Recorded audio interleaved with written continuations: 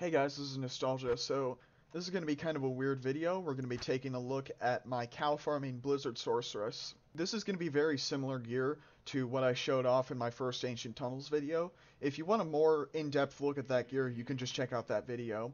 So on the Merc, we got Insight, Gladiator's Bane, and Vampire Gaze. Ideally this would be F, and you'd probably want a Sham Rune in it, so that your Merc can still deal effective damage consistently, as in does not get frozen. With the Gladbane, ideally this would be ethereal, and you probably wouldn't stick an Rune in it, you'd probably stick an All Res Jewel in it. It doesn't really matter for me anyway, because I farm lower Karast a lot, so Rune isn't really worth anything to me. And like I said, this is going to be really similar gear to what I showed off in the first Ancient Tunnels vid. We got Chance Guards and Wartravs, we got a crafted, or a faster cast rate ring with 20 life and dual res. We got this belt here. Now you're probably going to be using an arachnid mesh. You probably don't have a belt like this if you're playing single player.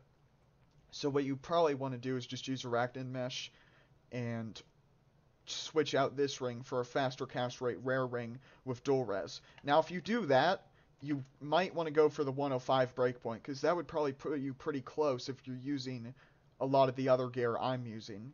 I'm only going for the 63 breakpoint because given how Blizzard works with its large AoE damage, you can deal damage in a large area, and the faster cast rate doesn't matter as much as it does with like a light sork, for instance.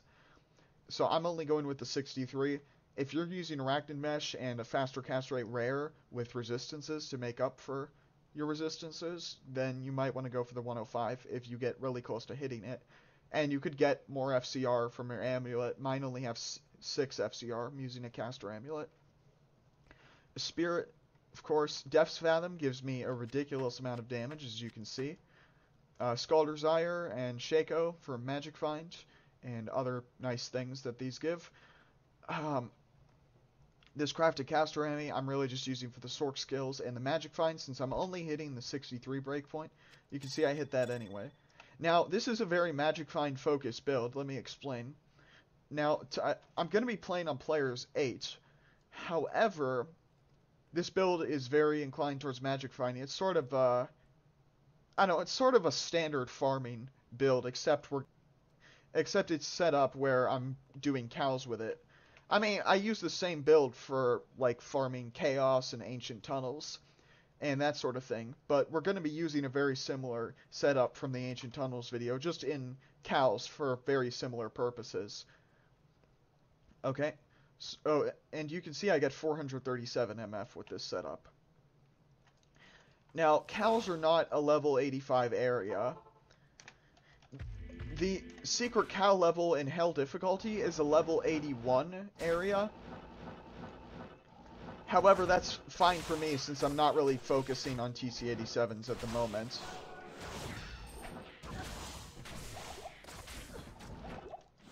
And normally the portal is not this well guarded. I can just let you know about that right now. Normally not nearly this well guarded. But we made it in.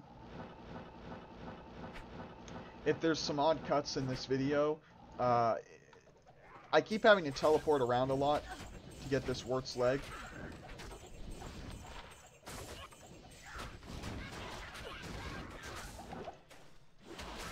And I keep clicking out of the window accidentally because of that. So if you see some kind of strange looking cuts in the video, that's why. Let me just get some of this garbage out of my inventory. Okay. So yeah, the thing with the secret cow level is there is really high density in there. Like, if you've been playing this game for any significant amount of time, you probably know what the monster density is like in there. It's not level 85, like I said, it's only level 81, and I forgot to grab a tome. But it works for my purposes. I'm trying to farm mainly runes. That's pretty much the main reason I'm doing this, but also you can get a fair bit of decent charms from doing this, and also some rune word bases. I've also gotten some really interesting finds, like some mid-level uniques, and some even higher level stuff. Of course, you can't, to my knowledge, you can't get TC-87s in here. But I've still gotten some decent items from this. For example, I got my Seraph's Hymn from here, I got my Talrash's Amulet. I also got my first Nightwings from here, so I'm pretty happy with that. Oh yeah, also, I'm playing on Players 8 right now. And that's to maximize my chances of getting runes, rune word bases, and some decent charms. Mainly for runes. That's the #1 reason I'm farming these guys over other areas, is for runes. Although, if you want, this is only a variety thing. This is not the most efficient way of getting any particular rune. If you want the most efficient way of getting runes up to Jaw, you're gonna want to run Lower Garast. And if you want the most efficient way of getting runes above Jaw, then you're going to want to farm Travancore. And you can do both of those things just fine on a Blizzard Sorceress as well. So, like I said, I'm playing on Players 8, and since I'm using Death's Fathom and I'm getting really decent damage, I'm just kind of annihilating these guys. And I'm going to pick that up because I don't see that one very often, and I don't have a lot of them. I don't even know if I'm going to use it, really, but there it is. But yeah, if you're using gear like I'm using, even on Players 8 difficulty, which, like I said, is what I'm doing here, you're going to be dealing some pretty heavy damage on these guys. Now, what I would recommend doing is focusing pretty much not at all on the smaller groups, really solely on large groups like this. And make sure to keep up on your battle orders, because this is a really, as you can see, this is a really dangerous area. It's especially difficult if you're playing in windowed mode like I am. That's definitely a recommendation, is if you're doing this on Players 8, do not play in window mode, because it is very difficult, and there's a decent chance I'm going to die here. And I really don't want to die, because I'm, as you can see, I'm most of the way to a level. Most of the way to actually level 96 here. That's one of the major downsides to this area, is that it is extremely dangerous. When I'm doing this like I usually do it in full screen, though, I tend to not have a problem, though, with defense. I tend to do pretty well in that department. Pretty much the most important thing is just that you keep up on your battle orders. If you're playing this on, like, Players 3, then you don't really have to worry about it as much. And I haven't been doing this so much because I'm recording right now and I'm trying to focus on not dying and also the commentary, but what you want to do, I'm just going to show this off, for really high kill efficiency is drop a blizzard and then spam your static field to whatever. Well, I'm not going to go into the hotkeys. I don't know. Whatever hotkeys you use are just going to be based on what you can access rather quickly. Let's see here. A little gameplay. And I pick up a lot of really weird random items. I don't know, some people like to play Pluggy a lot differently than others. Some people might just only pick up like uniques and sets and high runes pretty much. So you can expect to find some decent rune word bases from here. Let's see, is this F? No, it is not. Let me see here.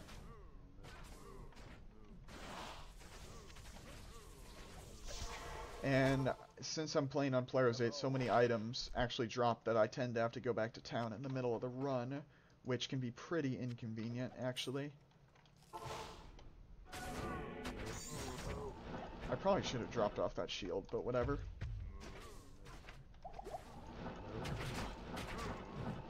Oh yeah, by the way, I usually don't have to use many potions on this at all, but since I'm recording in window mode, it's it's actually way harder. um, but when you're doing this full screen, normally it should be fine. I pretty much never have a problem with defense. I really don't even have to use that many potions normally when I'm doing this.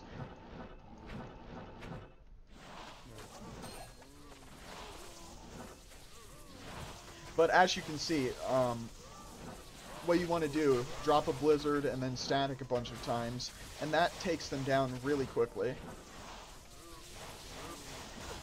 I don't know if I'm going to do the whole cow run on video here. I might. We'll see what happens. I might just stop it in the middle of this.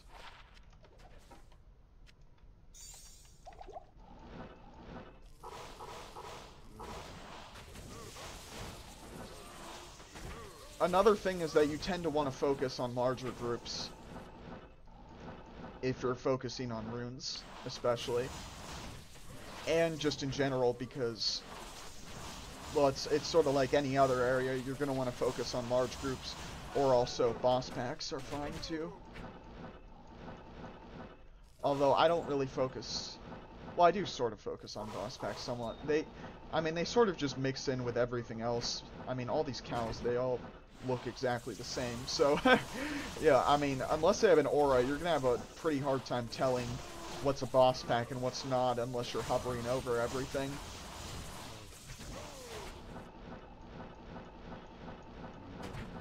But that's nearly a full run. So I think that's pretty much the whole run. That's pretty much all of them that I would focus on. As you can see, like these smaller groups here, I just leave these behind. It's not efficient to go for them. Okay.